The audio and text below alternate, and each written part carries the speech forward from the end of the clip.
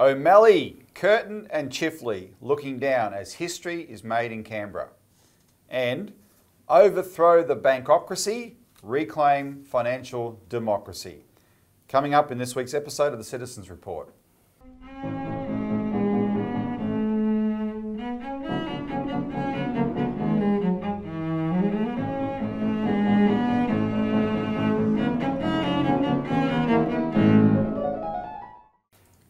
Welcome to the Citizens Report for the 5th of December 2023. I'm Robert Barwick and I'm joined today by Citizens Party Executive Member Glen Isherwood. Welcome, Glen. Thanks, Robbie. So, Glen, you and I went to Canberra last week. We made a big impression, I believe, and we're going to tell the audience about it. In the form of two subjects. One is the hearing of the Senate inquiry into bank closures. So we're going to go through that in a bit of detail because we gave testimony to that hearing. And we're going to update you on this RBA bill, which is Jim Chalmers giving up democratic power over the banks and saying the banks are now in charge and we're not going to let that happen. So let's get straight into it. Before we begin, remember, we produce the show, but we need your help getting it around. You can do that by liking the show, sharing it on your social media, subscribing if you're not a subscriber already. If you do, remember to ring the bell icon. Please comment below. We really appreciate your feedback, but it also gets the conversation going. There's a donate button below that if you want to support what we're doing, you can click on that and donate, and we appreciate that very much. And we're going to play you a clip that actually where members of the Senate acknowledged what we do and the fact that we have to be funded in doing it, and we do it ourselves. We don't take money from the usual sources that they do. We'll highlight that when we get to that clip. But Glenn, let's get into it. O'Malley, Curtin and Chifley, looking down as history made in Canberra. And by history made in Canberra, I'm begging the audience's indulgence here because we're talking about us now. The Citizens Party made history in Canberra because for the first time, we were invited to testify before a Senate inquiry for the first time.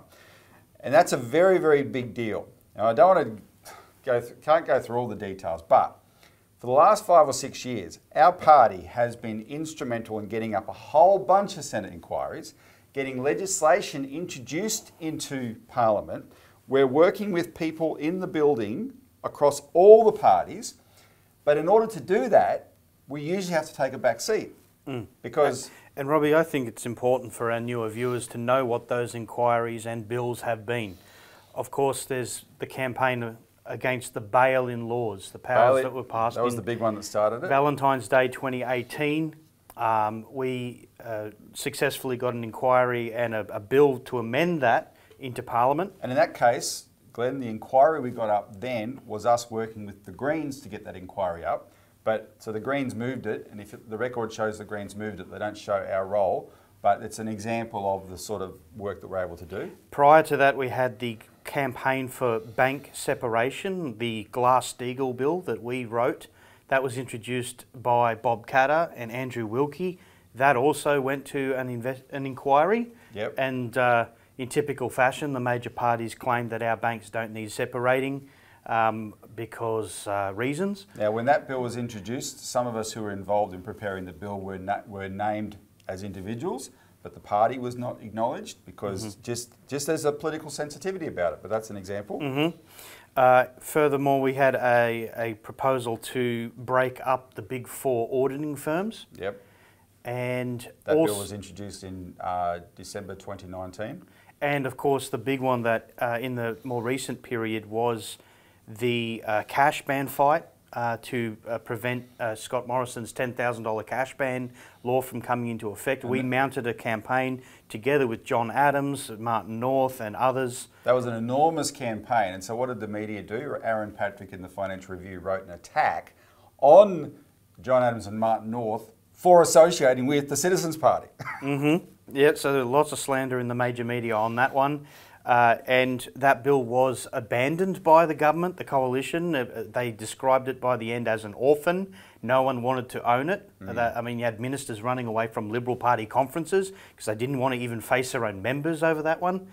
And then, of course, the disgusting dismissal of Christine Holgate the attack on her and Australia Post, we, working with One Nation, got an inquiry launched. Pauline Hanson moved that one to investigate the dismissal of Christine Holgate, and a lot came out of that about the bullying and this and the fact that the banks had a hand in what happened, because Christine Holgate was pushing for a postal bank. And that is another case where, because of our role, we were viciously attacked in a Senate hearing in 2021, and the licensed post office group was attacked for associating with us. Yeah, you, as this show covered at the time, you were defamed by Sarah Henderson and Kimberly Kitching. They hid behind parliamentary privilege to attack you and the party for our role in standing up for licensed post officers and for Christine Holgate. Yeah, so I mean that captures most of it. But just to say that it's an example. We kept all these years. We've kept working. We work with all these different groups in the building, and we talk to people in the major parties as well. But they're all really nervous about because the Citizens Party, we're pretty focused on what we consider to be the #1 power in the country, which is banking. And because we're focused on it and won't back off, and they're all subservient in their own ways to the banks, they get nervous about, well, if you're going to work publicly with the Citizens Party, you're going to get attacked. So that's what usually happens. And last September, we had a really significant forum in Parliament about a postal bank. And it was sponsored by the Licensed Post Office Group and Senator Gerard Rennick, Bob Katter was there, etc. But the Citizens Party didn't have a formal role for that reason. However, 15 months later and many years later, we have just done something quite extraordinary, and it had to be acknowledged, because we worked with Dale Webster, the independent journalist, Martin North, etc., to get this inquiry up. And Glenn, this inquiry, the longer it's gone, it's been going since February, has become more and more successful, right? It's got enormous traction in the media, it's got enormous traction among the public. The senators on the inquiry, every time there's a hearing, they get a sense of how big this is. The chairman, Matt Canavan, described it as the most successful inquiry he's ever been part of, because it has forced the banks to temporarily back down in some respects. And they're all pinching themselves thinking, well, this wouldn't have happened if it wasn't for that Citizens Party, and we got some acknowledgement of that this week. So that was great to finally see that, and it was great that finally, because of our role, we were invited to testify in our own right. So we're going to go through a little bit of that, but before, and we're going to play some excerpts from the hearing just to give people an appreciation of it. But just before that, we spent the week in Parliament. So the hearing was on Friday last week, and we spent from Tuesday to Friday lobbying in the building, and we had some very interesting meetings. 3 days to warm up. That's right. We had some very interesting meetings. Oh, it was raining all week too. I've never spent time in rain in Canberra, but anyway, it was. And can we acknowledge our friend James, who put us up, and we really appreciate James's accommodation. Very close to Parliament House as it happened. That was a really great contribution. We really appreciate James for doing that. James and his cat. So when we have meetings in Parliament, we can't give you the details in terms of the names, but we can give you a sense of the flavour. But there was one particular meeting I want to highlight, which was with an advisor to a government minister. And what this meeting proved is how closely the government itself, by government I mean the cabinet of the Albanese government, the executive branch of the government, the ministers, how closely they are following this inquiry. Because they know, politically we've proved our point, something must be done. They know that. But on the one side, they've got the power of the banks, which think they own, they have the divine right to rule, right? And the politicians usually treat them like they do and are always on their knees when it comes to the banks. So that's the dynamic they're used to. On the other side, though, they see the barbarians at the gate. They see a very angry population. They see things like, I mean, last night Westpac went out, apparently. Online banking went down. For 9 hours. A few weeks ago, it was Optus going down. Earlier in the year, CBA went down for a day, a whole day. And you've got these lunatic banks saying everybody can go digital. That's the solution to everything, go digital. And they don't care about the consequences of that. And it's finally starting to dawn on these politicians, well, hang on, we better start paying attention to this, right? But who doesn't forgive those things is the stressed mother in the supermarket checkout with 3 kids and a trolley full of groceries. That's right. Who can't pay for them because her bank app and her bank is down, so she can't access her money. And she has to walk out of the supermarket without any food that she planned a whole week's shop around. So those people don't forget. You know, the Optus outage, how many billions of dollars of lost income and revenue that was. That's still yet to come out of this so in the government inquiry. In the government, what we were told, and this is very important, is they're looking close at this inquiry and they're looking for, and here's the term, it's a government management term, implementables. Now but let's take that as a positive, right? They want things they can implement. Now, so what that means is we're hoping... laugh at these terms to get these human beings to disassociate from the real world with corporate lingo like that. They should be saying, tell us what to do. And instead they say, give us implementables. Yeah, I mean, it's like quantitative easing is money printing, but you know, you've got to call it something stupid. No, that's right. But we'll put the best face on it. This is a good sign. We are hoping that the inquiry calls for a public bank. If it does that, this government will say, their first reaction will be, that's not an implementable, but there'll be a bunch of lower order recommendations in there that it should also be done, and they will not have an excuse not to do them. So something good is going to come out of this, I'm confident of that. All right, for the sake of time, let's now go through some of the excerpts, because look, the real history here, and the reason we invoked O'Malley, Curtin and Chifley was this hearing on this day, the opening was dominated by the public bank solution. We got involved in this issue to push the public bank solution, and it was given the forum to dominate. And not just from the Citizens Party, but the Citizens Party was most significant. And when you know the history of the Commonwealth Bank and what Ben O'Malley did, and we're going to play your quote actually, so you don't have to say it now, they can listen to it. Glen made this point in the hearing. What O'Malley did to get the Commonwealth Bank up, but then also what Curtin and Chifley did to fight for its existence and fight for it to be all it could be, which they finally achieved when they took government in World War II, and they implemented the powers to make that permanent, right? Because this was the #1 objective of the Australian Labor Party for most of its history until the last 40 years or so. Then you really see how we feel that we are responsible to their legacy in terms of the fight that we've taken up for this, right? And the branches issue is one argument, and a very good argument for the bank. So the first segment, the first clip I want to play is the opening statement which was in the first, it was a jam-packed hearing, as you know. It started at 8:15 in the morning, went till 5:30. So at 8:15, the two witnesses were the Licensed Post Office Group, Angela Cramp, the Executive Director, and Scott Etherington, the Chairman, and Emma Dawson from the independent public policy think tank Per Capita, which is actually, it's independent, but it's on the Labor side of politics. And Emma Dawson was the first to raise the public bank. So I want to play Emma Dawson's opening statement. But before I do, she's going to cite a report, which was her submission.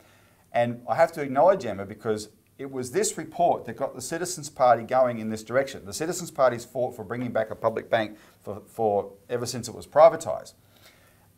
It was in August 2020, we read Emma Dawson's report on a public post bank. And that's what her report was about. Post bank, filling a void, securing essential services. And that was the first time we'd considered that, hang on, that is the best and easiest way to do it. There's the post office, it's got the biggest network in Australia, 4,000 post offices, more than 4,000 post offices. Make them the branch for a public bank, and after all, that's where the Commonwealth Bank started as well. Yeah, right? And in that report, Robbie, the parallel of and knowledge of the history of the precedent of the Commonwealth Bank was, matched up with us, completely. Yep. And that was how it was, couched within the battle for public versus private banking over the last century. So Emma Dawson had definitely done, the right research to come to that point for a postal bank. And it was in this context that, you know, the Commonwealth Bank actually started as a postal bank. And as part of Glen's preparation, he read King O'Malley's 5-hour speech to Parliament in 1909. Not the whole thing, but... I had ordered you to read the whole thing.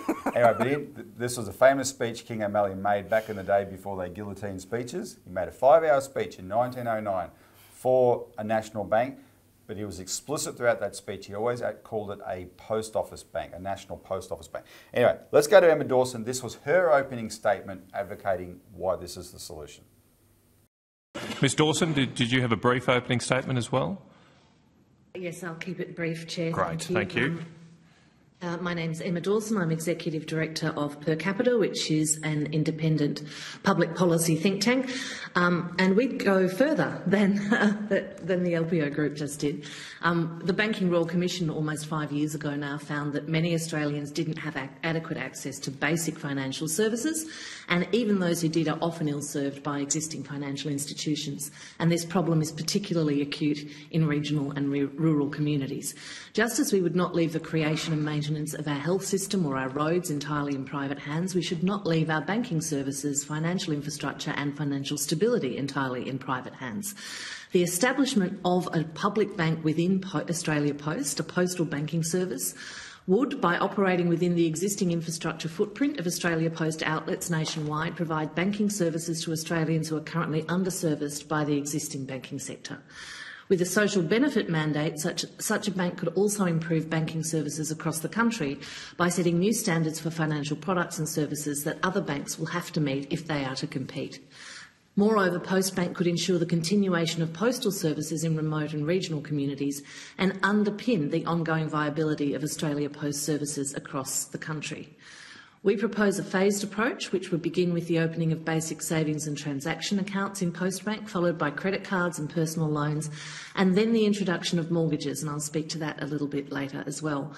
We do believe that there's a good opportunity for a postal bank to offer longer fixed-rate mortgages, which would alleviate some of the pressure brought to bear on households in times of volatile interest rate settings, such as we're seeing at the moment. A phased approach would allow a steady, staged rollout of new services, with profits and capital from one stage of the rollout funding the rollout of the next phase, and that would therefore minimise initial capital requirements from the public purse. A government-owned bank offers many benefits to Australians, including improving services for those currently underbanked customers, especially, as I said, in rural and regional areas, improving standards across the financial services industry, and providing stability to Australia's economy in times of volatility in international financial markets. Thank you.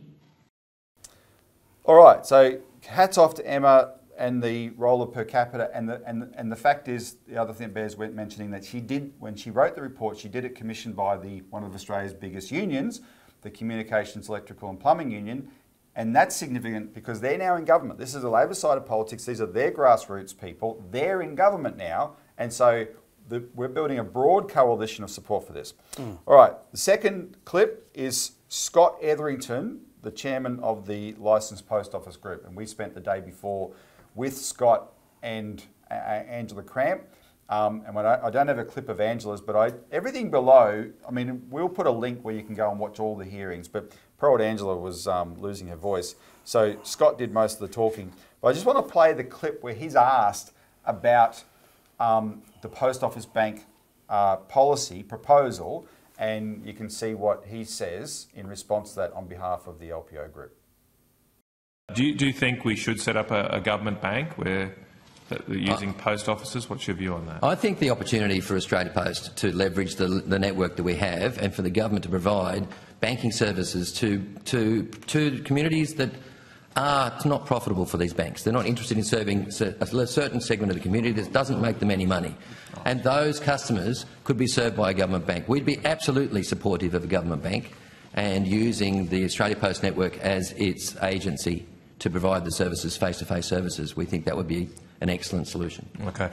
So you've got the largest business network. That was something that I should have assumed, but I didn't know, so thank you for that. Retail network, yes. Retail network.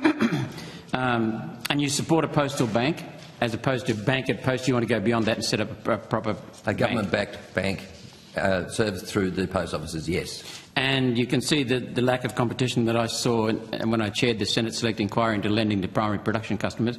The big four banks seem to have identical services, identical strategies, identical products, and they don't really have to compete because it seems like an oligopoly. In fact, with their common ownership and controlling interests from BlackRock and Vanguard and so on, it would seem to be their one bank behind four logos. It feels that way sometimes. Okay. What about security of a full bank? How would you look after security? That's been put forward a number of times by people about why apparently we can't do this banking transactions. We have been doing banking transactions for 100 years. And recently, with the banks that have closed in our area, we were turning over and doing more banking transactions than the actual bank outlets were doing. To be a bank, to be a post office, we've got duress alarms, we've got time lock cash containers, we've got double lock safes, we've got all those sorts of things, and we currently transact more cash than many bank branches today. So I think that point is moot, and any additional security required is not an impediment to making it happen. So you're not talking about being skimpy, you're talking about making a proper bank, full security. We have the ability to do those sort of things that we do today. And if you walk into a retail bank today, in one of these modern done-up banks, you're often standing next to the teller and you're looking into the same cash drawer. When you come into my post office, you're standing on the other side of a 1.2 metre counter and there is a screen between you and me. If you want to compare security, I think the security is significantly better where I'm standing than when I'm standing in a bank branch. And I tell you, Scott, I think, I don't know if you have something to say, Glenn, but I would say, you know, we've become supporters of the Licensed Post Office Group since we got into the Australia Post campaign. And Scott is our new chairman. We got to know the first chairman, Andrew Hurst, really well. He was a great guy. The change to Scott is, you know, hats off to them. The LPO group is in good hands. Well, Robbie, I'll just say about Scott and Angela is they represent the mums and dads, the licensees of Australia Post. They have skin in the game more than anyone else. Yep. And the Australia Post board and the executive board, they're political appointees. They love Christine Holgate because she delivered. Yep. You know, she rescued them from like a lot of the LPO group loved Christine Holgate. The devastating losses and it was in the realm of banking that Christine Holgate was promoting more service and expansion of what Australia Post could do, and that, as you saw from the testimony, they would love that opportunity, but they're being held back. They're being held back by politicians and penny pinching accounting types that are running Australia Post into the ground, quite frankly, and they want to see it turned around. So they are the ones that are on the front line of this battle. So that's why they're so passionate. Yep. So you know, they are the most significant stakeholders in Australia Post. Collectively, the LPO group have put up about $3 billion of their own investment to supply us with postal services, and they know combining that with a postal bank would be good for all Australians. All right, now come to us. This was our turn to present what we know about the public bank solution, and without being immodest, we know more than anyone else. I can absolutely guarantee you that. This is what our party is known for nearly 40 years. So we'll play the clip where we're introduced by Matt Canavan, because I want you to hear Matt Canavan acknowledging us, and then we're going to play our opening statement, which I read out for the inquiry. But in Matt Canavan's acknowledgement, he does acknowledge that what we've done is at our own expense, and that's what I was referring to earlier. Our own expense, supported by our supporters. We do it with your support. So remember that donate button below. All right, no more plugging. All right, play the clip on that. Thank you, gentlemen, and I do formally welcome representatives from the Australian Citizens Party, and I do want to also thank and recognise both of yours efforts in both following the inquiry at some cost to yourselves all around the country, and also just your involvement generally. It's been very, very useful, and we appreciate your interest. I understand that information on parliamentary privilege and the protection of witnesses giving evidence to Senate committees has been provided to you. For the Hansard record, could you please state your full names, the capacity in which you appear today? Robert Barwick, Research Director, Australian Citizens Party. Glen, Isherwood, Executive Member, Citizens Party. Great, and you probably heard before, if you could keep any opening statement brief, that would be really great. And Mr Barwick, do you want to kick off? I cheated by submitting a very long one. This is the abbreviated version. Great. Thank you, Chair and Senators. The Australian Citizens Party appreciates the excellent work of this committee and this opportunity to appear. Australia's exclusively private banking system fails the Australian people and the Australian economy. The system is dominated by the big four banks and Macquarie, which are too powerful, too concentrated and completely out of touch. They are making bigger profits than ever out of their customers, but they don't want to serve their customers. They are gaslighting Australians, claiming that when they are closing branches and removing ATMs, they are simply following our choices to bank online. But this inquiry has demonstrated they are closing profitable branches on which communities depend, severely disrupting and harming those communities.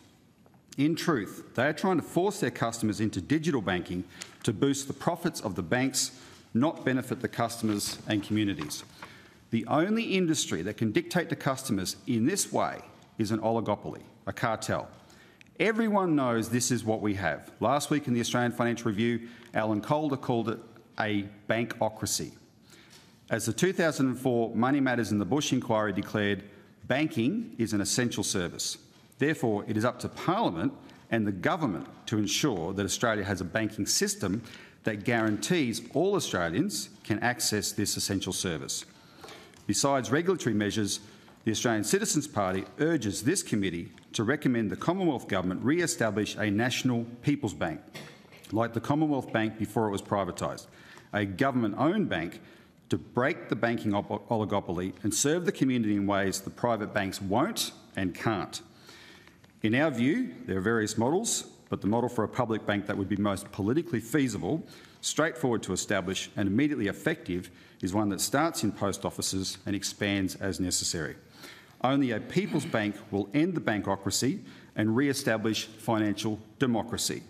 And we know a public post office People's Bank will stop the big four banks in Australia from closing branches because it's happened before. In 2002, when Kiwi Bank started, their banks, which are owned by our big four banks, stopped closing branches for 7 years straight. They'd closed 1,300 branches in the 2 decades before that. There were no branch closures in New Zealand for 7 years straight after Kiwi Bank was established. That's why we support this solution to this inquiry. And of course, then, Glenn, we got to elaborate on that. And I'm going to play. I'm going to play that some of that, another bit of that elaboration in a second. But first of all, I just want to play two parts of Malcolm Roberts first. So Malcolm Roberts opens also by acknowledging us. I just want to play that section. And I'll go to Senator Roberts first. Thank you both for appearing today. And I want to also acknowledge and thank you for your party's work in the electorate generally, in the community, and also especially on infrastructure and banking. I've read Craig Isherwood's The Australian Precedents for a Hamiltonian Credit System, an outstanding article. And that's always very decent of Malcolm. Malcolm is one person in the building that has never been afraid to acknowledge the Citizens Party. But then this was Malcolm's. I want to play now Malcolm's last question to the Citizens Party, and both of our answers, because it captures the essence of the debate here. So just run the clip. Last question the Chair's told me. Public banks have been enormously successful. Craig Isherwood's article, The Australian Precedents for Hamiltonian Credit System, is a wonderful article for people to read. I've read other books about the Commonwealth Bank. It was amazing. What's stopping it now, the old Commonwealth Bank? What's stopping a People's Bank now? And is it the fact that the banks, the big four banks, currently hide behind regulations that are too complex, too intrusive, so that small businesses, other competitors haven't got the legal horsepower to get into the regulations? I believe what's stopping it now is what caused it to be privatised in the first place. It's reflected in Chapter 27 of the Canberra report.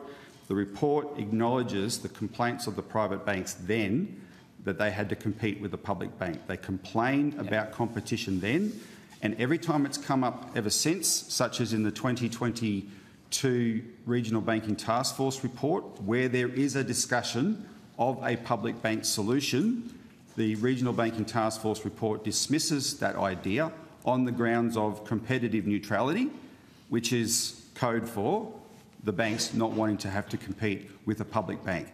So my question to the committee, as a rhetorical question, given the behaviour of the banks, given what they've done to these towns, I think given that they have dealt themselves out of the debate morally, should that concern be what decides the outcome of this issue? I don't think so. Thank you. To add to that, Senator, the Kiwi Bank example, there was a lot of resistance from the major parties in New Zealand to that bank being created, but it took the determination of one leader, Jim Anderton, to not take no for an answer. King O'Malley fought for the Commonwealth Bank for 30 years.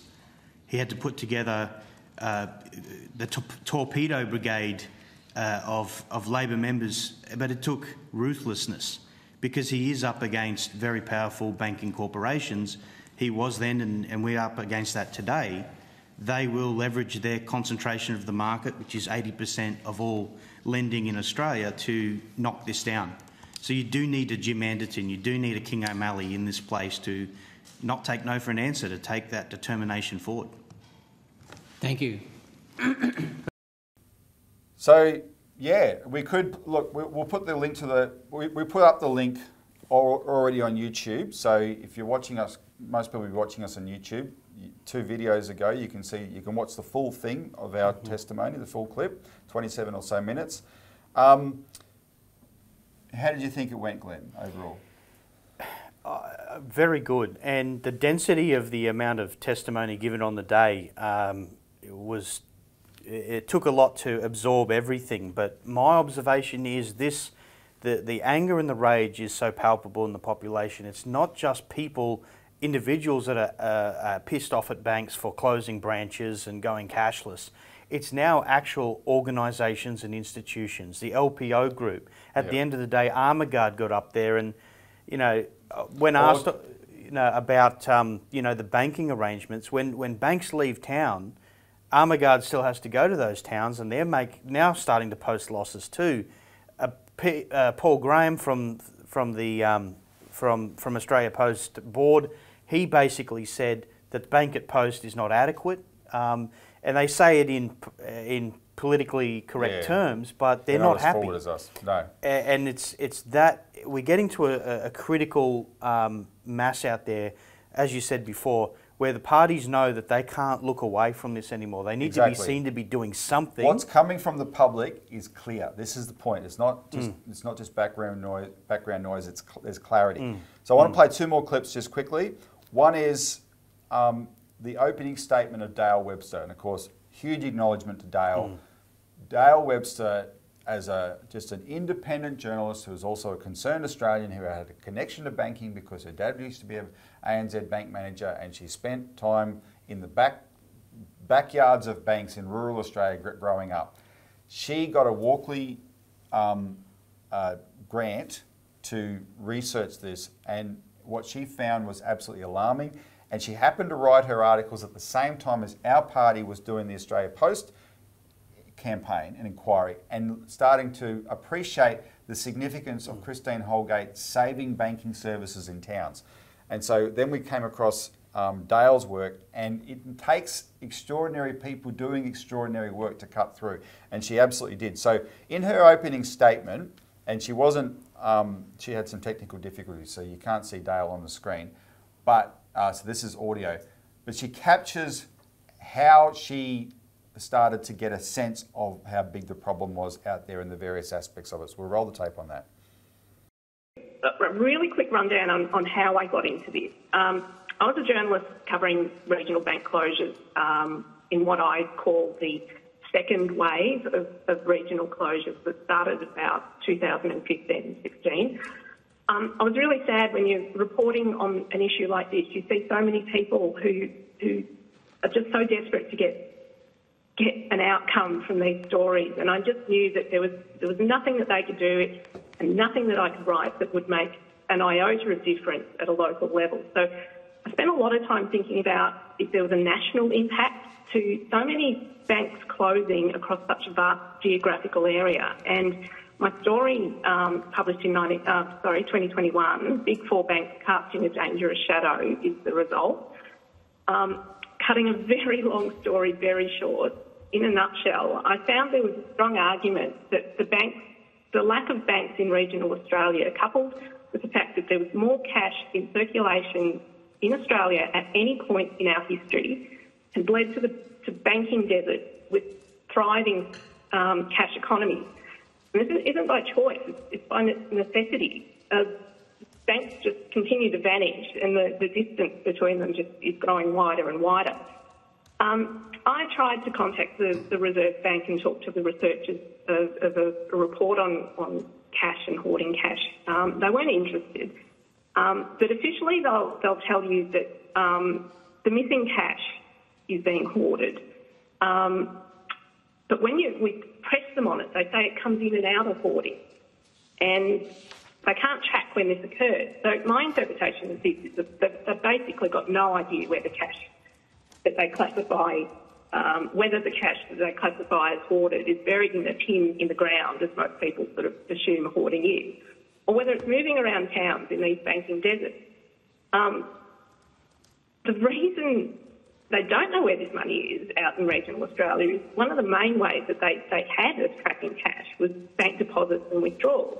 And that is no longer an attractive option when it's a 600-kilometre round trip or more to the next closest branch. All right, and then because you put a huge emphasis on cash and what's happening out there, Glenn, because one of my points is I did a radio interview just yesterday, and there's all this infrastructure, banking infrastructure that's been closed down, and it's the banks closed down, and it's even the cash in transit carriers. They decide they don't want to service areas if they can get away with it, etc. But the assumption they'd like us to think is that means cash stops being used, and it doesn't. That was Dale's point. It doesn't. It has to be used more than ever. It's not able to be used in a safe way anymore, right? Because there's no security, there's no insurance, all that infrastructure provided. So then, one of the last clip I want to play, and I think this is an example of why you should get mad at superficial media reporting, because if you see a typical media story nowadays, and for the last few years, on cash, it's so superficial it's not funny. And they'll say, we're all moving away from cash, right? The technological options are much more convenient, that's why we like it. And they put consumers in that category, and they put small business in that category, and you have these little, white tap things in small businesses now, etc. And more small businesses are going away from cash, etc. And never mind, Robbie, that the statistics show there's more cash in circulation in Australia now than ever in history. Also, one of the witnesses was the chairman of COSBOA, the Council of Small Business Organisations of Australia. And Malcolm Roberts asked him a question about cash, and this was his answer. Just one more question about cash. Are members of COSBOA concerned about the loss of cash, or do they prefer cash, neutral on cash, especially in the regions? What's their view? Senator, I'm yet to meet a small business who doesn't like cash. Cash will remain the cheapest way to transact. There is no other way around it. If a customer walks into a local supermarket with a $100 bill, cash, it goes to the owner. That owner might then walk down to the local restaurant and buy a meal with that $100 cash, and you get this multiplier effect where all of a sudden you've generated $200 or $300. On the contrary, if we're talking about digital payments, and digital payments have their role, and I'm not a Luddite, and I'm none of that, but you did ask me the question. If that $100 is eroded at every transaction by 1.5%, 2.2%, then there's a compound effect there. Yep. The 100 becomes 98.5, the 98.5 becomes the 97, or whatever it might be. That is just the reality. There is a cost of transacting. And when you ask our small businesses what's their biggest concern at the moment, it's the cost of doing business. There's a perfect storm of costs there. We're in a cost of living crisis, but we're also in a cost of doing business crisis. This doesn't get enough attention. It is extremely hard for people to churn out a profit. As I said, almost half of Australian small businesses aren't making a profit. High energy, high rent, high insurance, and those merchant costs can add to that as well. So, long way of saying small businesses love cash. They love when customers come with cash, but equally their ultimate goal is to delight their customers, and where that is convenient for them to use tap and go, wherever it might be, of course, those provisions are available, but there's absolutely cash is not dead in our view. Cash is king. Unequivocal. Small businesses love cash. Stop this crap superficial reporting. Stop being a journalist and regurgitating bank propaganda. That's the horse's mouth. Quote those guys. All right. And then a couple of other things just briefly. There were some regulators appeared. Now, I had stepped out of the room to do some media, but Glenn, you sat through the regulators. Were you impressed? No, I mean, at one point, Senator Rennick asked a question, how many hours does a bank branch need to be open to constitute in their data being a branch? And the response from APRA was, opening time is not a criteria we look at for, in our branch data. 1 hour a year. 1 hour a year, it's still You're a branch as far as they're concerned. So their data is not up to scratch. They've been called out by Dale Webster multiple times for shonky data, not capturing what's going on. The fact that there was about 9 people from the various regulators all stacked in together to answer this question, they are not looking at any element of a community standard. They admitted that the banks have no power to enforce rules on the banks. They have a self-imposed banking code of conduct. So unless the banks are actually actively deceiving on a product, ASIC can't intervene, and they just handballing, buck passing, and that's. Well, that's how someone described it to me, because there were so many people actually representing the regulators in the hearing that in answer to the question it was like, not my problem, maybe that person, maybe and that's that by person. design, Robbie. Of course it's by design. That's the way it has been since the mid-90s with the Wallace reforms and Costello's reforms. And when you see something by design, and I don't even get angry at the regulators or the banks, that is the government. That's a political will question. And that's why we exist to fight for policy changes to address that.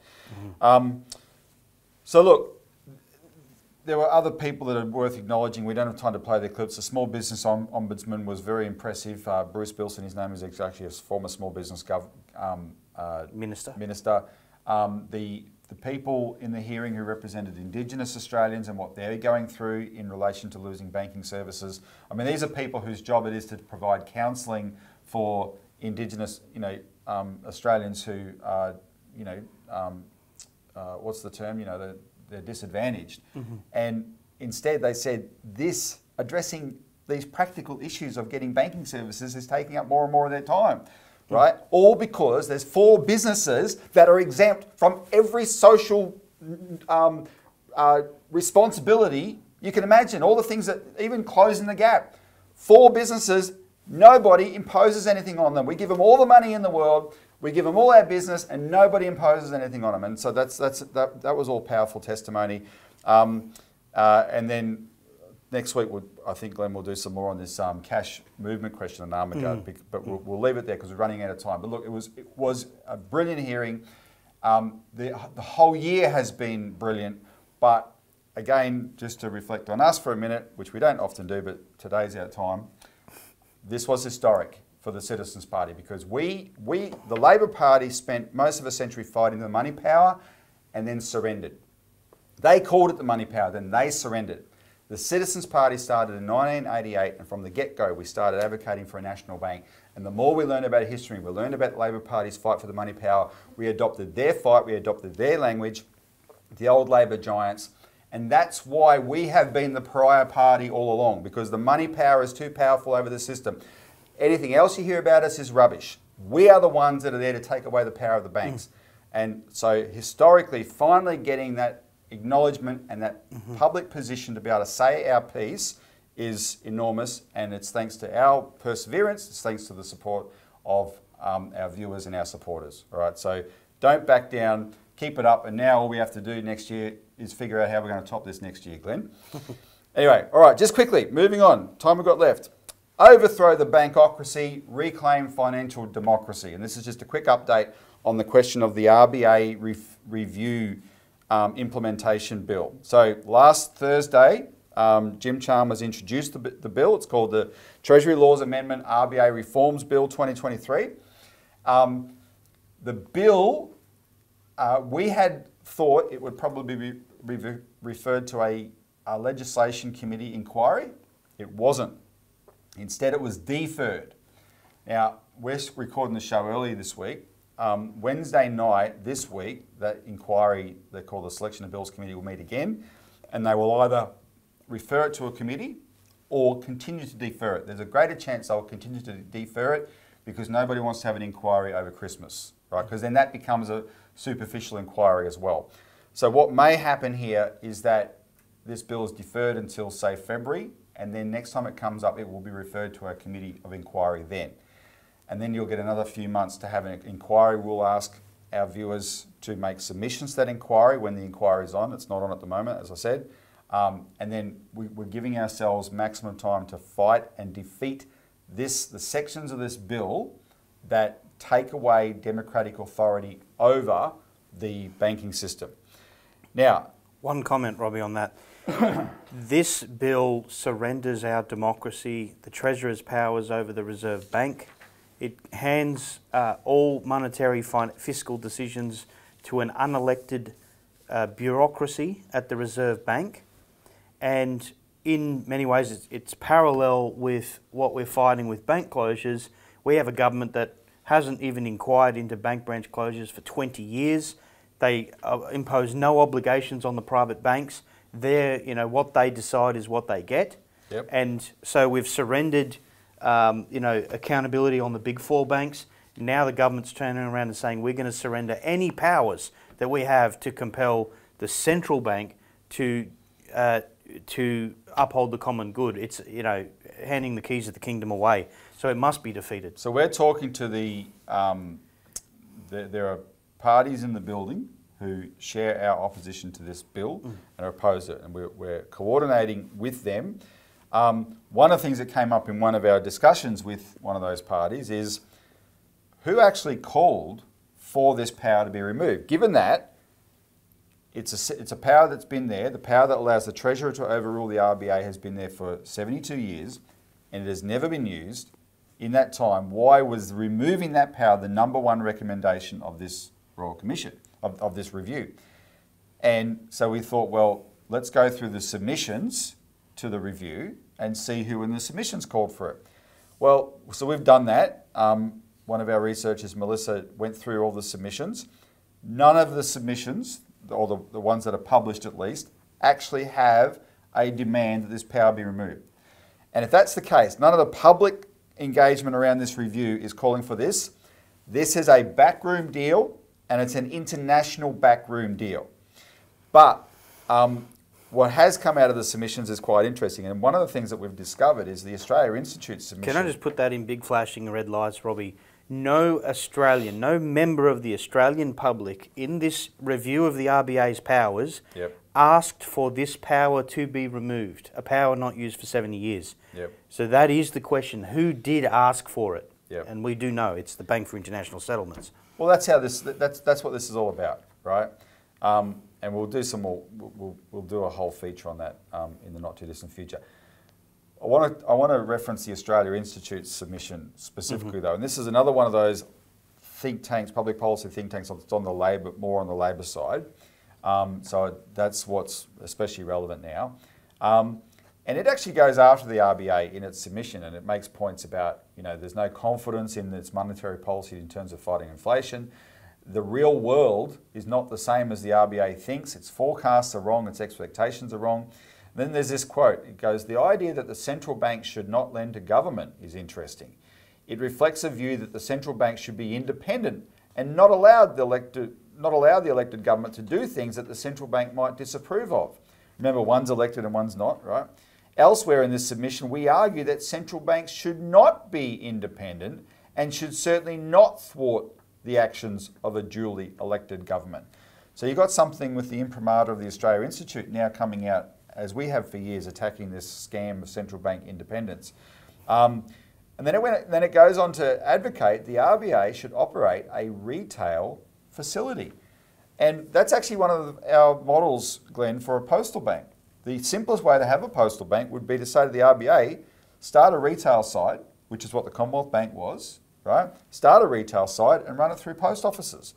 And Bob's your uncle, it's the biggest, most powerful bank in Australia and it's already there, right? And we're making a national bank again. So we've now got that being echoed by the Australia Institute, which is great. But we are seeing more voices come out in opposition to this. And I just want to highlight, and what we'll do below, producer, is put a link to the ABC radio interview of Peter Martin. Now, Peter Martin is a long-term ABC economics commentator. And if you don't know him by name, once you hear his voice, you'll recognise his voice because it's often on radio or on ABC News, etc. He's currently the visiting fellow of the Crawford School of Public Policy at ANU, and he's also an editor of The Conversation nowadays. And he, on the 28th of November, wrote an article, "Governments have been able to overrule the Reserve Bank for 80 years. Why stop now?" And then he does an interview on this article for ABC. We'll put the link to the interview below. But he's making the point that he said, pay close attention enough to Parliament these next days, and you're likely to witness something truly remarkable. Politicians from both sides of politics uniting to remove the power of politicians to overrule the Reserve Bank. As an instance of self-loathing, it's hard to top. Sure, a good many of us don't trust politicians, but surely politicians ought to trust politicians. Surely politicians ought to realise that we put them there to make decisions, not usually the day-to-day decisions, but the ultimate big decisions. They are meant to be where the buck stops. And then he goes after Jim Chalmers for wanting to wash his hands of responsibility for the RBA. Now, that's part of it. That's not the whole picture. The big picture is this what happens through the Bank for International Settlements in our view. But there is an element where people like Jim Chalmers, every time the Reserve Bank has raised rates in the last year, he has looked very unhappy and has given press conferences that have made him sound very unhappy. He's sided with the people against the banks, but it's all been for show because all along he has had the power to overrule the Reserve Bank. He could have said in 2022 to the Reserve Bank, you're not going to raise interest rates anymore. We had the most vicious interest rate rise program in history. Smashed all these people that are up to their eyeballs in debt. All predicated on stopping inflation, which it has not done and cannot do. Of course. Because our decisions, Robbie, you and I and everyone watching, it doesn't matter what we do. It's not going to change the inflation because we are not the cause of that inflation. But they're imposing the pain on us through the increased interest rates. Well, as Dale Webster said in her opening statement there, though, these, like Michelle Bullock from the Reserve Bank, continues to blame inflation on the people. And if Jim Chalmers really represented the people, he could step in and say to the RBA, no more interest rate rises. We, the government, will solve inflation in other ways, such as by investing in the things that can make the provision of our goods and services more efficient and therefore cheaper, etc., etc., etc. Better infrastructure, those sort of things. Get the cost down that way. That's what he could have done. But that means taking responsibility to actually do something, to actually govern. And they don't want to take that responsibility. These people are not men. They are midgets. They are mental pygmies. And that's bipartisan. That's across the two major parties. And our country is going down the gurgler because of it. And now you've got someone of the stature of Peter Martin coming out and in a very hard-hitting way going after the government on this. So that adds to the existing voices that have also criticised it, Paul Keating, Bernie Fraser, people like that. They're all criticising the abrogation of democracy here, right? In favour of, if you don't have democracy over your banking system, you have a banking dictatorship.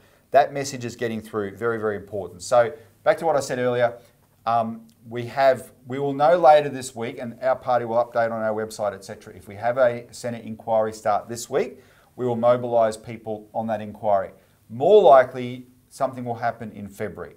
So in the meantime, we will keep building the opposition to this bill, because parallel to the bank branch's inquiry, where we're trying to get a positive proposal recommended, this is a fight to stop a bad policy, right? And we are in a position to actually stop it, but it's going to be the fight of our lives. So stay tight in formation and be ready for those phone calls and emails and all those other things that we need to do that, make that happen. Anyway, we've run out of time. Glenn, thanks for joining us today. Thanks Robbie. Thanks for hanging out with me last week in our favourite city. Someone's got her. No. It's not the worst, but it's the only black mark, I must say, on King O'Malley's record. Well, we made it out alive. So. We made it out alive. No, it was great. We've made history, and we're going to keep making history. So, and that, again, like I said, is also thanks to the viewers. So thanks for sticking with us. Thanks for tuning in, and see you next week for more of the Citizens Report.